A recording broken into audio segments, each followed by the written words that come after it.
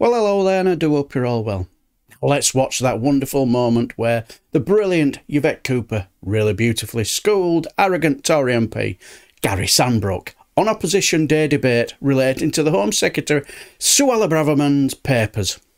Believe me, Yvette Cooper was on top form, and she was ripping through the last 14 days of Rishi Sunak's chaotic front bench and its lack of seriousness towards national security. Well, Gary Sambrook of Birmingham Northfield thought he had brought out a zinger question about Jeremy Corbyn. Then tell us, show us, and if it wasn't, start explaining why on earth the security and public safety of our country is put in careless hands. I give way to the honourable member. Very appropriate way of starting this intervention, Mr Speaker. Before 2019, the then leader of the opposition, the honourable member for Islington North, actually cast doubt on our security services by questioning the intelligence on the Salisbury poisoning.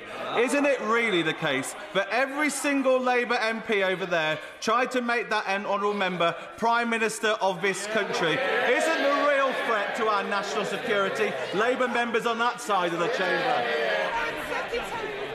So, as members will know, at the time of the Skripal crisis, I disagreed with some of the words that the Right Honourable Member for Islington North had used, and I was very clear about it in this House and the importance of backing our security services. But I would just have to say to him, I have a lot more concerns about his honourable friend, his right honourable friend, the member for Uxbridge, the right honourable member for Uxbridge, who at the height of the Skripal crisis chose to go to Italy, to a place called the Russian Mountain, to a villa in Italy, where he met with, without his officials, where he met with an ex-KGB agent.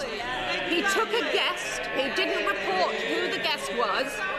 He didn't report the meeting with the ex-KGB agent to the department when he returned, nor can he remember whether any government business was discussed. Now, I would just suggest to him that he should be extremely worried about his right honourable friend's careless approach to security and careless approach to our national security as well.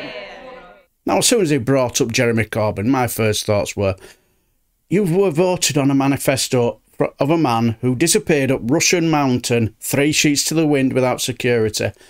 And I was begging Yvette Cooper to bring it up about our ever-absent former PM, Boz Johnson. And when she did, I was proper minted. I was practically nearly dancing. You can smell the desperation of this ridiculous government talking about second chances and showing her mercy and recognising her mistake means she deserves a second chance. But all the while, the desperation to try to say that a man with an unfeasibly large marrow at the bottom of his garden is far more dangerous than a serial liar and a Russian stooge and a woman whose nickname amongst her peers is Leaky Sue is quite laughable, and I was also say quite desperate as well.